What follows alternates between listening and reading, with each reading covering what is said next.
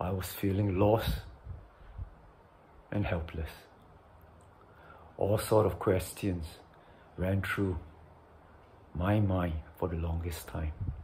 All I can think of was my family, my wife,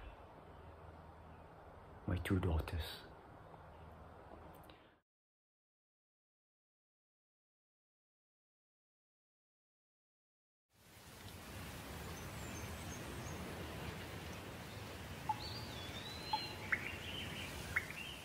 Hello, my name is Chris Woon. I'm a cancer survivor. Hello everybody, my name is Yin and I'm 22 this year. When I was first diagnosed, I was at the age of 19. Hi everyone, my name is Steffi and I'm a 28-year-old breast cancer survivor. What were you diagnosed with and how old were you at that time?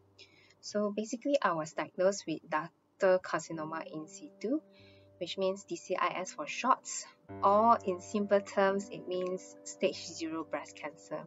So at that time, I was diagnosed at the age of 27 years old, around 2020 last year, August. I was diagnosed with nasopharyngeal cancer, NPC, stage 3. I was 52 then. How did I discover it? I was having a very bad sore throat at that point of time for about 3 to 4 weeks, and I was having swelling at my neck area. That was the time I decided that I should go for a checkup, and I found out about it. I was having some sort of ear block on my left ear for a period of 2 to 3 weeks. Just couldn't get rid of it. I went to a specialist, ENT, to check it out. The doc did a scope through my nose and found a growth. And then he took some sample tissues for biopsy. When the biopsy result came in, it indicates the growth was a cancerous tumor. So it all started in 2019 where I had a blood discharge from the nipple on my left side of my breast, where it started bleeding profusely, and even though after cleaning and proper hygiene care and after taking medications, it was still bleeding for a few weeks and few months.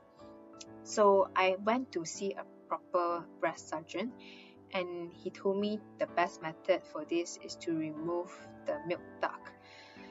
Few months down the road, about 5 months plus after my surgery, I realized that my left side of my breast was starting to feel a little bit different.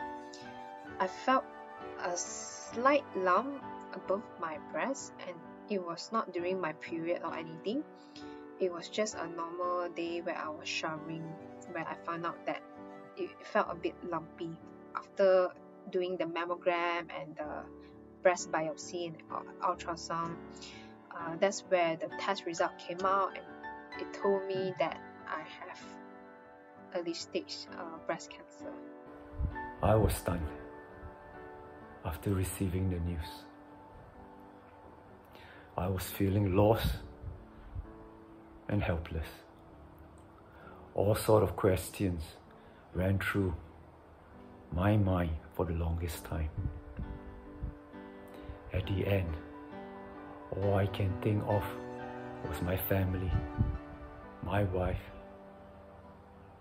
my 2 daughters. What kept me going during this whole journey? Support and support and support. What do I mean? It's so important to have a supportive team of doctors and nurses that work with me during and after the treatments. Supportive family that often have to deal with my emotions, the ups and downs. Definitely more downs than ups. What kept me going was the will to live. Like at this age, who wants to die at a very young age? I personally myself want to live as old as my grandmother, to enjoy life, to experience the ups and downs of living a normal being life.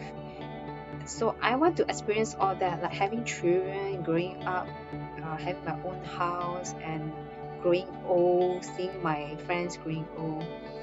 So I guess one thing that drove me was the will to live until a very ripe old age. In this journey, it has changed my priority in life definitely. Now, I tend to take life a day at a time.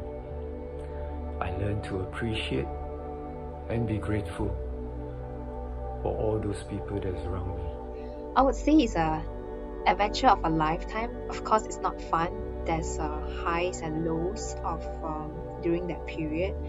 So yes, it did change me in a few aspects. Number one is my lifestyle changes, especially with the food that I take. Secondly is to take things not so seriously, because cancer itself is a very serious thing. It's a life and death kind of thing. It taught me how to be at peace with myself. What's one thing I wish others knew about cancer? Early cancer detection is so very important, as it could save your life. In catching the cancer early, I do believe is still more treatable. And don't take your medical checkup lightly. What is your advice to people fighting cancer right now? To all my cancer survivors and cancer fighters, I understand the journey may be hard for you guys, and it may be very painful and lonely as well. But do not give up. Understand that we have each other to support each other. Cancer is just one chapter of our life, but it's not the whole story. For those who are currently battling with cancer, don't lose hope. My message to all cancer patients out there: do not be afraid, because you're not alone, and always have faith in yourself, because you can do it.